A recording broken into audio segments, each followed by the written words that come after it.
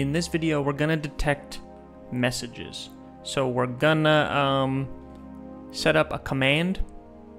We're gonna listen for that command, and if the command gets, if someone types in the command, we're going to display what they wrote right here.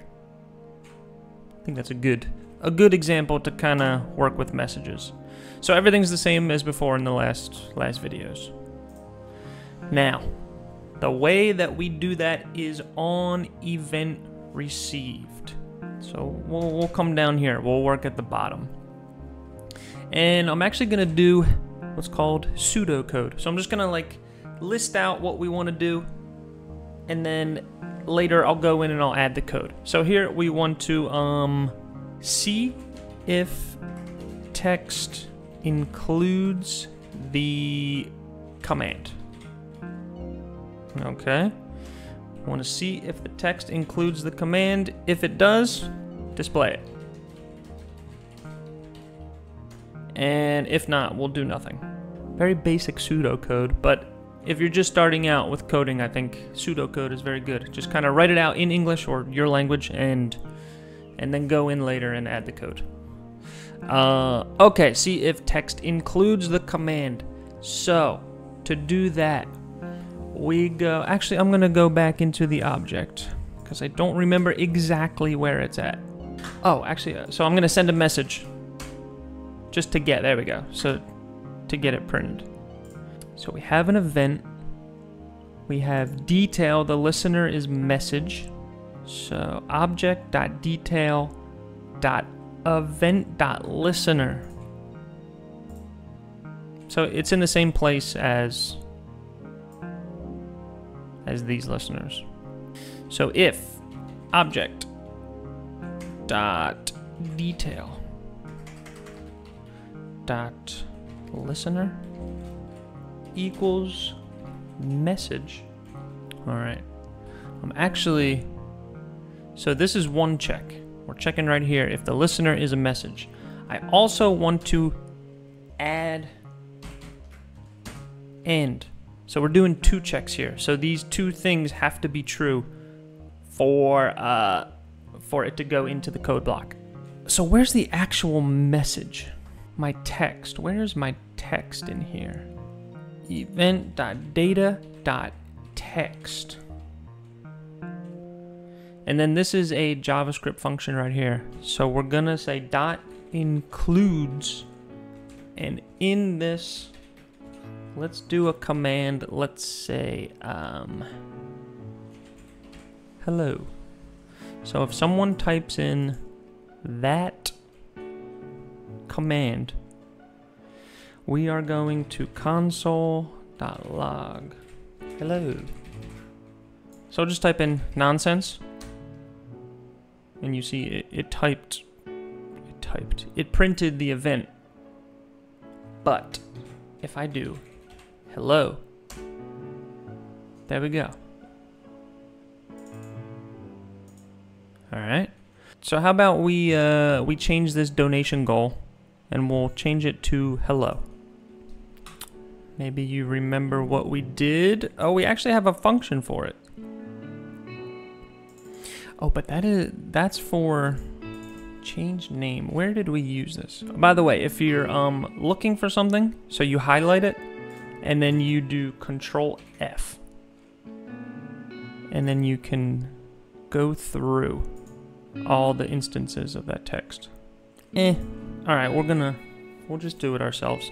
So it's still box.innerText. So box.innerText equals hello, friend. Hello. And there we go.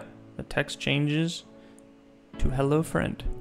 Let's go up a level, and we're gonna display what the person entered. So maybe they say exclamation point hello, that's the command, but then they type a sentence after that. Let's put that in there. So it's gonna equal .text. So we already have the text. We just copy and paste that. So box.innerText equals object.detail.event.data.text. Save that. So we'll do hello. And there we go. It displays the text. And the last thing I want to do, and this is sort of all JavaScript related, I want to display that text, but I want to cut off. So right now it adds the command. So how about I try to cut off that command and just do the text. Just do the text after the space. So the way I'm going to do that is in JavaScript. You have, so this is what's called a string. This hello and then all this nonsense. That's a string. We're going to split the string by spaces. So every time it sees a space, it's going to cut the string. So there's 1, 2, 3, 4, 5. There's 5 spaces. So it's going to be cut up into 6 different little texts. So here, let me show you how that works. All right, so the text dot split, and in split, you have to, what are we gonna split it by? So you can split by commas, you can split by a letter, you can do anything you want. So let's, actually, let's see. Okay. So, it takes the string, and when it splits it up, it turns it into an array. And an array is just, all right, so this is an array right here. We just released a pixel art widget. The chat, you get a prompt, you get one of these words, say you get a rabbit. And then the chat draws on the canvas, they try to draw a rabbit, and the streamer has to guess what it is. But this is an array right here. So these 2 symbols here, it's basically a block of information. So in this is an array of strings. These are all, airplane is a string, apple is a string, it's different sort of data types. I'm not going to get into that. But this is an array. It's a block of information. That's what this is turning into. And that's why it has the commas in between it, because it's printing it as an array. Okay, here. So, an array, let's say it has 10 things in it, 10 data, whatever, 10 sentences, 10 words in the array. There's indexes of the array. Index 0. For arrays, they start counting at 0, not 1. So here we go. It's gonna split the whole string, make it an array, and then it's going to show the first index of the array, which should be hello. The exclamation point hello. Yeah. If we come in here, let's do 1. And so we do hello, and then we'll do turtle. And then we'll do nonsense. And there we go.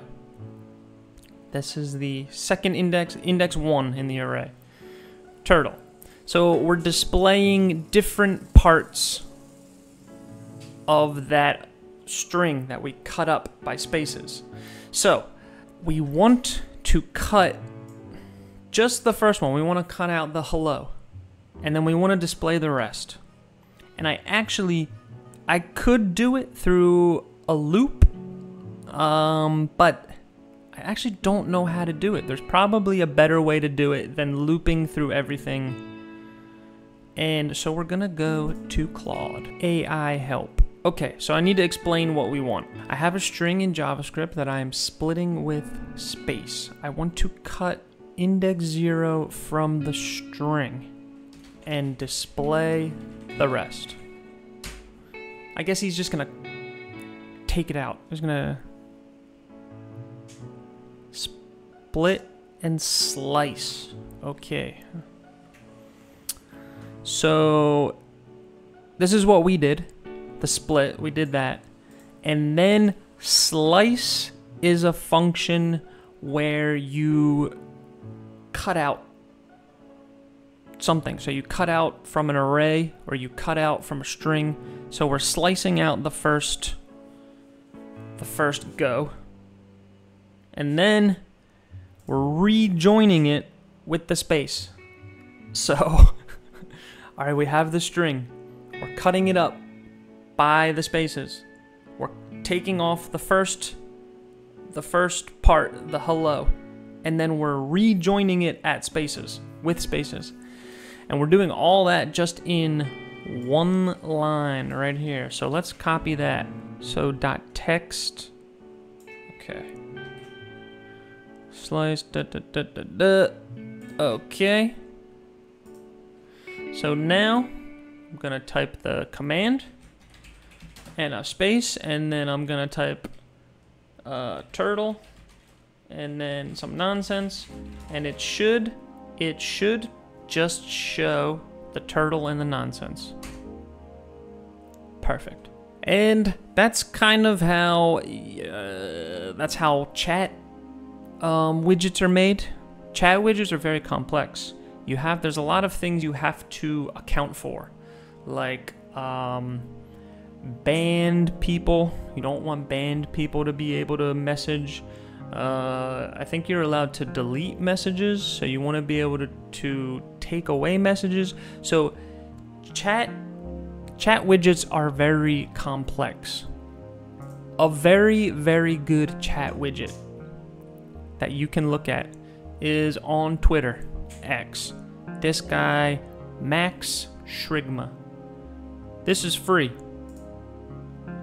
So he made this Halloween chat, and it's really good. You can download it. You can go look at the code. It's very advanced. He's very good at what he does. So I think if you want to do a chat widget, go ahead, download this. You can look through it, and he's even got these alerts in the chat. So this one's a subscriber, and then the ghost does a little dance, and yeah, very good. If you're interested in chat widgets, highly recommend that. Okay, so that's kind of the basics of HTML, CSS, JavaScript, events, messages, on widget load. Next, I'm gonna make I'll make a full widget. We'll do a, not exactly sure what I'm gonna make yet, but I'll do a couple videos, and it'll be one video from beginning to end of me making probably some stupid little widget, but it'll be fun. See you there. Thank you.